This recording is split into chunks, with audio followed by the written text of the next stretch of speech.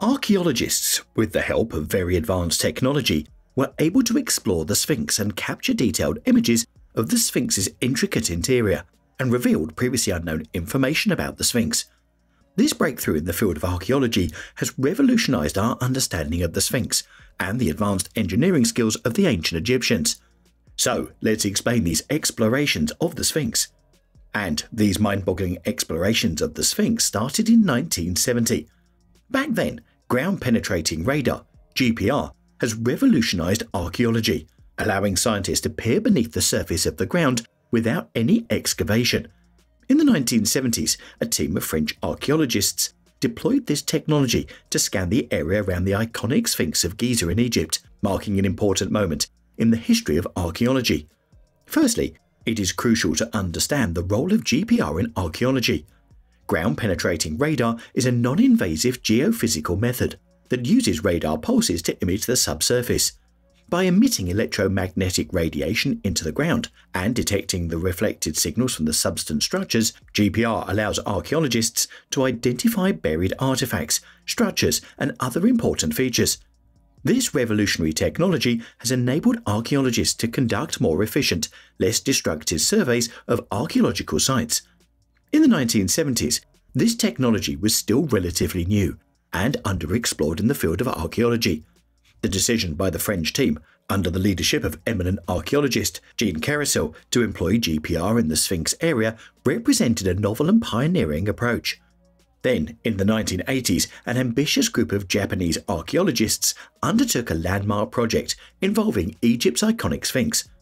Harnessing the innovative technique of photogrammetry, they developed a comprehensive three-dimensional model of the Sphinx, adding a remarkable page to the annals of archaeological technology and our understanding of ancient monuments. The historical significance of this initiative cannot be overstated, as it marked the integration of cutting-edge technology with traditional archaeology, changing the landscape of the field forever. Before delving into the Sphinx project, it is crucial to understand the technique employed: photogrammetry. Rooted in the Greek words photos, gramma, and metron, meaning light, drawing, and measurement respectively, photogrammetry is the science of making measurements from photographs. In essence, it allows for the extraction of three-dimensional data from two-dimensional images, providing a spatial understanding of objects, buildings, and even landscapes. In the context of archaeology, photogrammetry holds immense potential. It enables scientists to explore, document, and study relics and sites without causing any physical damage. As such, when the team of Japanese archaeologists set out to model the Sphinx in the 1980s, they used photogrammetry as their primary tool, seeking to harness its power for the preservation of history.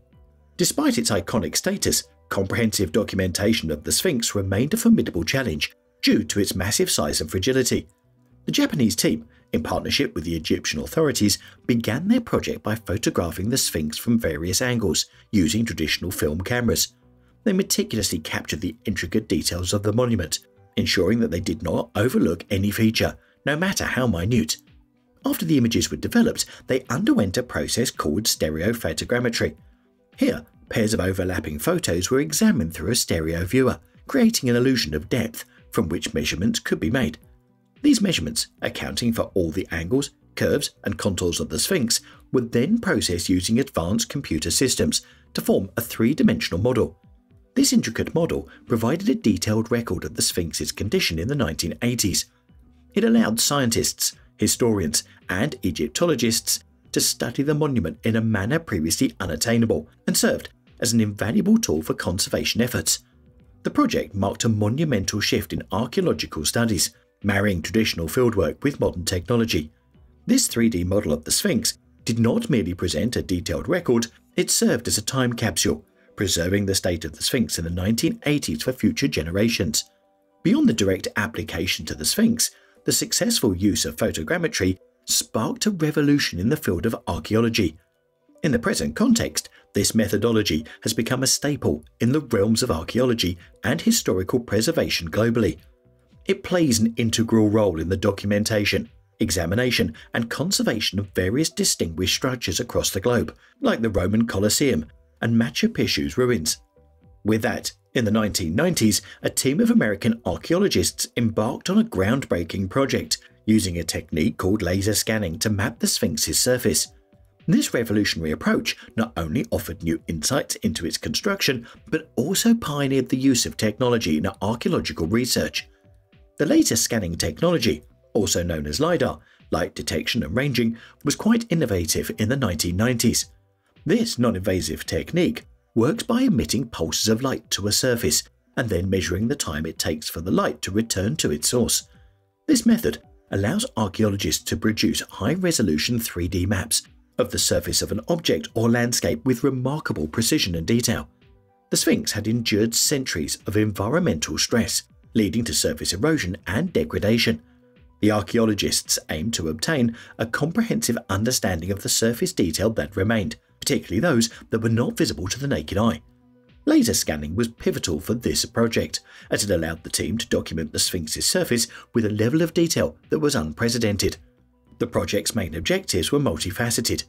The archaeologists sought to map the existing erosion patterns on the Sphinx to provide a baseline for future comparison and erosion rate calculations. With that, this project aimed to record the Sphinx's current state comprehensively to aid in restoration efforts and provide detailed information for scholars. This project resulted in a number of key insights about the Sphinx. The high-resolution data obtained from laser scanning enabled the team to observe intricate details of tool marks and construction techniques, providing new evidence for understanding how this magnificent structure might have been built. The scans revealed undulating patterns of erosion that told tales of the Sphinx's interaction with the harsh desert environment over the millennia. Then, in the 2000s, the world witnessed an astonishing breakthrough in archaeological investigations: the application of muon tomography to uncover the secrets hidden within the Sphinx of Giza. Muon tomography, first introduced in the field of geophysics for investigating volcanoes and potential oil deposits, uses cosmic ray muons to create a three-dimensional image of the internal structure of an object. Muons are high-energy subatomic particles that naturally occur when cosmic rays collide with the Earth's atmosphere. Given their penetrating capacity, they can reach and traverse dense materials, like the stone of the Sphinx, which other forms of energy cannot. An international team of Egyptian archaeologists, physicists, and engineers took this ambitious project in the early 2000s, marking the first time this technique was applied in the field of Egyptology. The team set up muon detectors around and inside the Sphinx, which tracked and recorded the trajectories of muons passing through the structure. By analysing the absorption patterns of these particles, the scientists could produce a three-dimensional image of the Sphinx's interior. This approach stood out from previous attempts to investigate the Sphinx, as it eliminated the need for destructive excavation or drilling, thereby preserving the integrity of the historical monument. As a non-invasive technique, it also had the added advantage of circumventing potential political and cultural sensitivities related to the manipulation of significant heritage sites. The results from the muon tomography scan were nothing short of extraordinary. For the first time, it provided a clear image of the internal structure of the Sphinx, revealing a complex network of previously undiscovered chambers and tunnels. This opened up a whole new field of inquiry for Egyptologists and historians, with the possibility of gaining a deeper understanding of the Sphinx's purpose, its builders, and the civilization that created it. It's interesting to point out that, in 2015, a new project called Scan Pyramids started with the aim of studying the Egyptian ancient buildings using non-invasive techniques. They used advanced technology like thermal imaging, muon radiography, and a small robot with a high-resolution camera to explore the pyramids, Sphinx, and make discoveries. One significant finding was a void above the Grand Gallery in the Great Pyramid of Giza.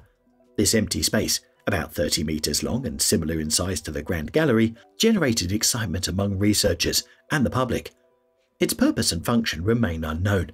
They identified this void using a technique called muon radiography, which involves using cosmic particles to create images of the pyramid's interior. Importantly, this method didn't harm the pyramid structure, as it is entirely non-invasive. The project's robot also explored the Queen's Chamber, capturing detailed images that revealed new information about its construction and design. Additionally, they detected temperature anomalies in the pyramids of Khufu and Khafre, suggesting hidden chambers and passages.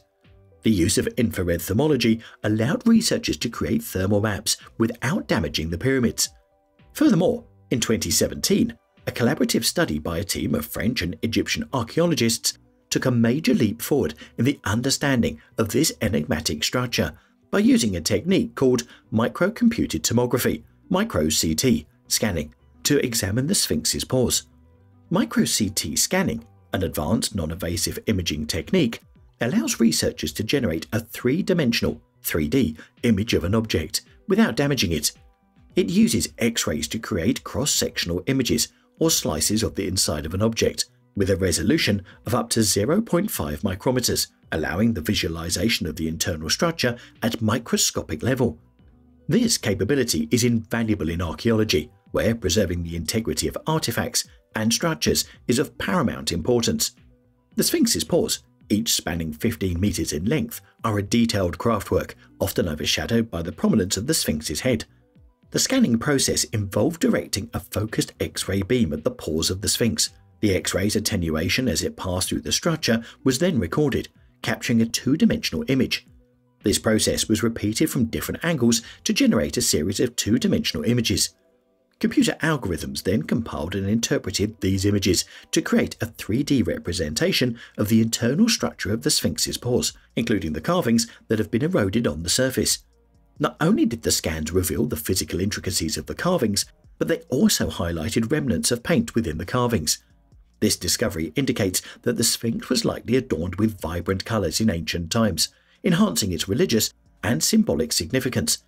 Moreover, a significant advancement in archaeological restoration and preservation occurred when Egyptian archaeologists employed a method known as laser ablation to extract a minuscule piece of material from the Sphinx's chin, marking a milestone in the field in 2018.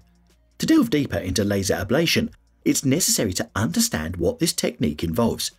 In its most basic form, laser ablation is the process of removing material from a solid, or occasionally liquid surface by irradiating it with a laser beam. The energy of the laser interacts with the surface of the material, causing the removal or evaporation of thin layers. It is essentially a controlled form of wear, but one that is carried out with remarkable precision. This precision makes laser ablation particularly suited to delicate tasks, where the margin for error is tiny, such as in archaeological restoration. Laser ablation has been applied in various contexts within archaeology. One of the primary uses of this technology has been in the field of artifact analysis. Many artifacts, such as pottery, stone tools, and metal objects, have surfaces that can reveal significant information about their history and use. For example, residues left on a stone tool can indicate what the tool was used for or what materials it came into contact with. However, these residues are often embedded in the surface of the artifact and cannot be easily or safely removed with conventional methods. Laser ablation can remove a very thin layer of the surface, thus exposing these residues for analysis without causing significant damage to the artifact itself. Similarly, laser ablation has been used to analyze the composition of artifacts and structures. In the case of the Sphinx, for instance, a small sample was removed from the chin for analysis. This technique allows for highly localized and minimally invasive analysis of a material's composition, enabling archaeologists to learn more about the construction and age of a structure or object.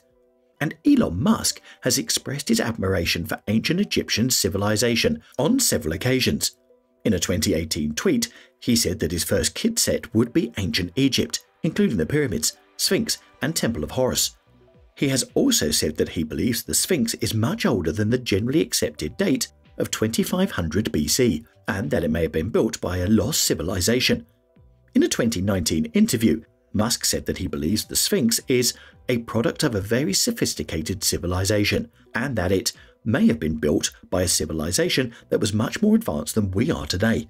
He also said that he believes the Sphinx may have been built to communicate with extraterrestrial civilizations.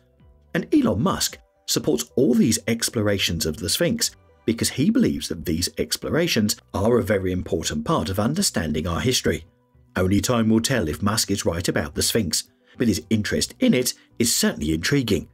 That's it for today. Subscribe to our channel and hit the notification bell.